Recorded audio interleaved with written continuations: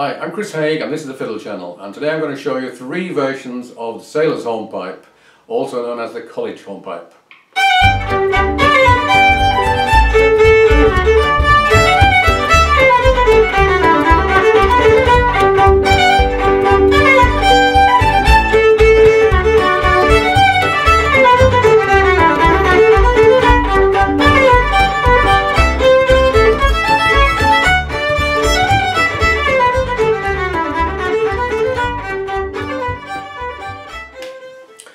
Sailor's hornpipe, also known as the college hornpipe. It's one of the best known fiddle tunes. It originally was an English tune and it's very old. It's also called in England Jack the Lad. It appeared in a comic ballet called The Wapping Landlady in 1767. And if you're not familiar with the word wapping, it can mean large, but in this case Wapping is a dockside area of London. And I think that's what's referred to in The Wapping Landlady. So this was in 1767. So it's not, it's possibly not a traditional tune. It might have been written for this ballet, or it may have been just picked up and used for this ballet. It was danced by the American dancer Durang, who was very famous in the 18th century. And he danced this for around 20 years towards the end of the 18th century. So it's well known as an American tune. It appears in O'Neill's, so it's known as an Irish tune as well. In America it's mostly known as the college hornpipe, and it is often used as a Texas contest tune. Partly I think because being called a hornpipe, it allows it to be one of the and other type tunes. I believe you're allowed to play a waltz and a breakdown and one other kind of tune of your choice, and hornpipe is a good choice. So I'm going to give you as the third version Mark O'Connor's version of the college hornpipe. This tune is also played at the last night of the proms every time, and so it's well known to everyone, quite apart from fiddle players. Unusually for a hornpipe, it's played straight, so it's not played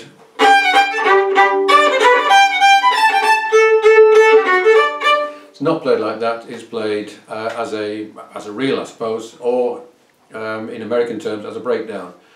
So I'm going to give you 3 versions. Firstly in the key of G, secondly in the key of A as the original sailor's hornpipe, and thirdly Mark O'Connor's version of the college hornpipe. So let's start off with the G version. I'll give it once fairly steadily. 1, 2, 3.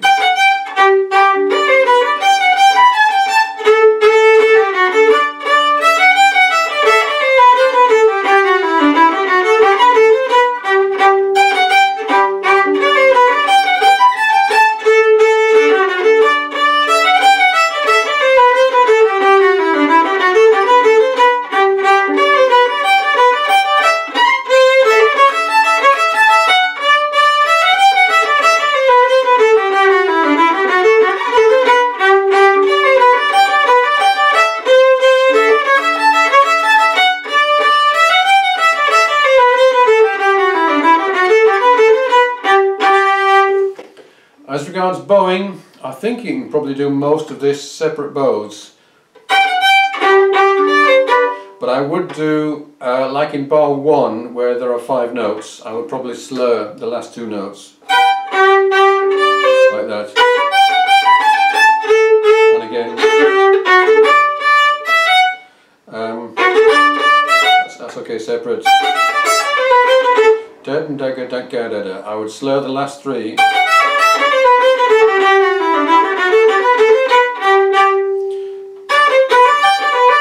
When you do this bit, put your first finger down on the A string and keep it down all the way through that bow.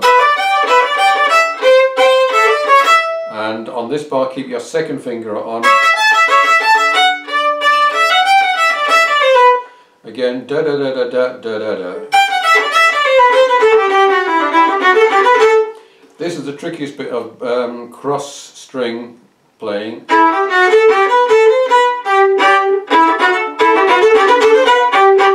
I think I would try and do all these separate. slur them, gets quite a different feeling. Okay, let's do this again and with the backing.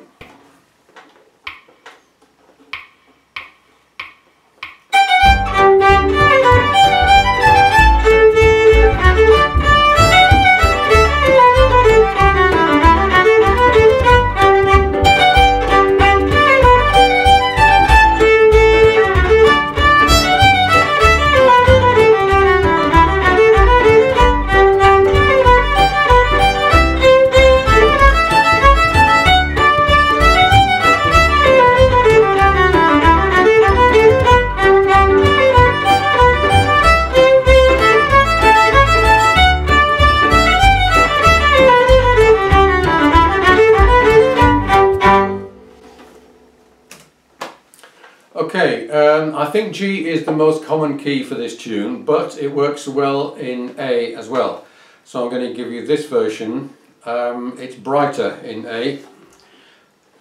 And the only difference, I think, is in order to save you from changing position in the second bar, we can do this. So we're not going.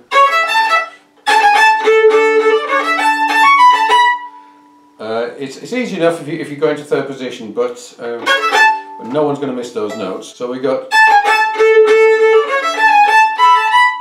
that A. I think that could be an A sharp.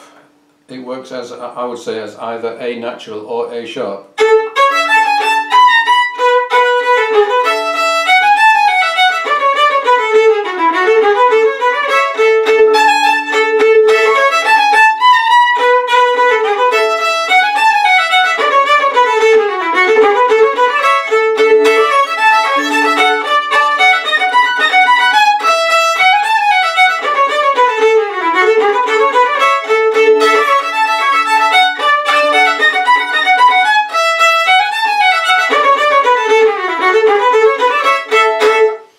The key of A also has the advantage that you can do some nice ringing strings on the open A's and the open E's.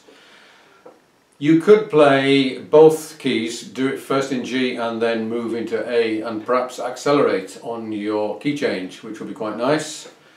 Now I'm going to show you the Mark O'Connor version. So he does it in B flat, and B flat gives you quite a different feel.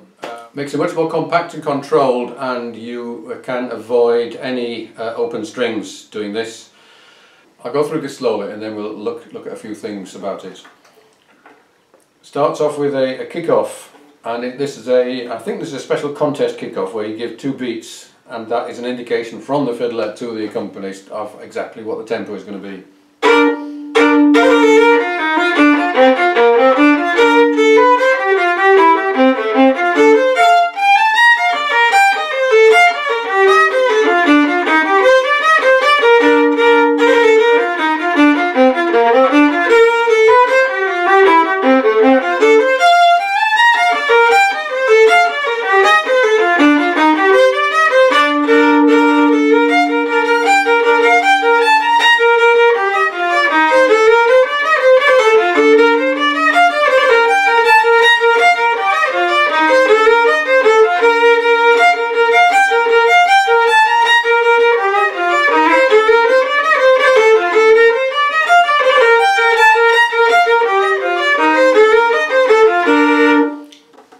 See how it's the same tune basically, but it's been made a lot more interesting and challenging.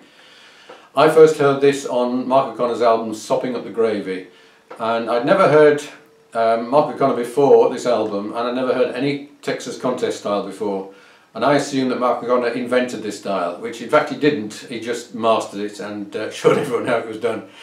But I absolutely love that album, everything on it. Right, let's go look at a few things. So we start off with,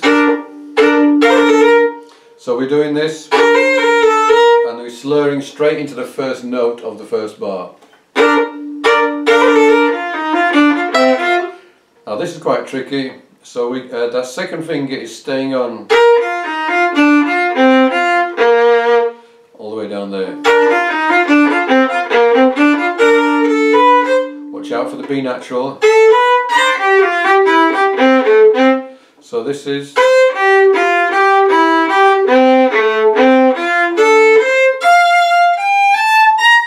Right, this is a nice little pattern, and we're doing it 1 separate and 3 slurred.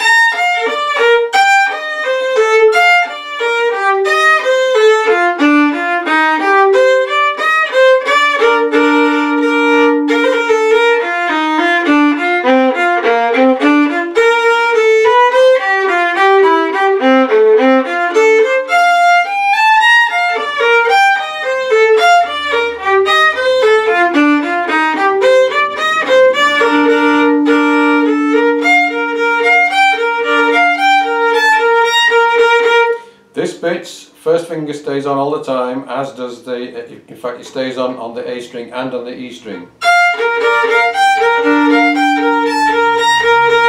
So that's like a fiddle capo, or as I was told to say, a fiddle capo, if you're American. Here's a tricky bit. So 3rd finger, 4th finger, 2 and 3, 1 and 2, open 1. And I would slur in pairs, and I would do these really short.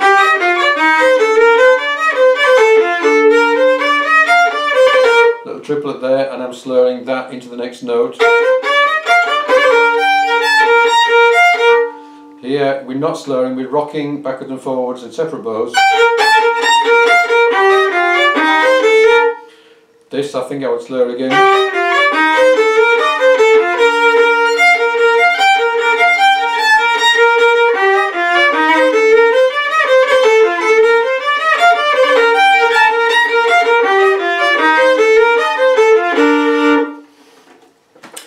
Okay, let's do this now with the backing. First of all, slowly.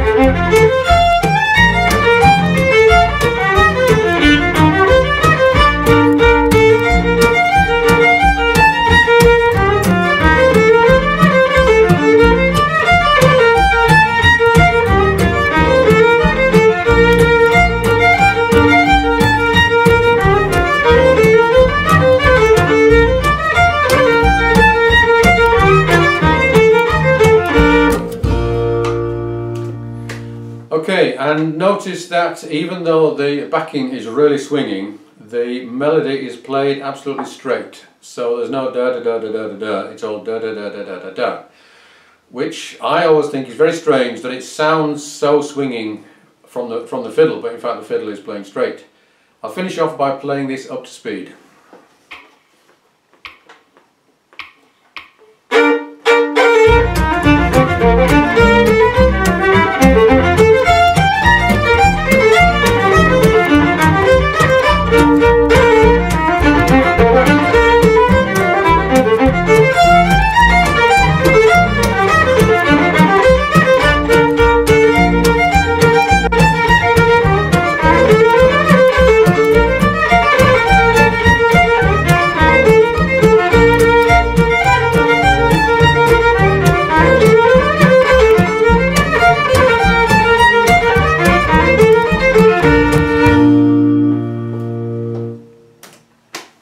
Hope you enjoyed this. If you'd like a copy of the sheet music, then do subscribe and send me an email and I'll send you a PDF.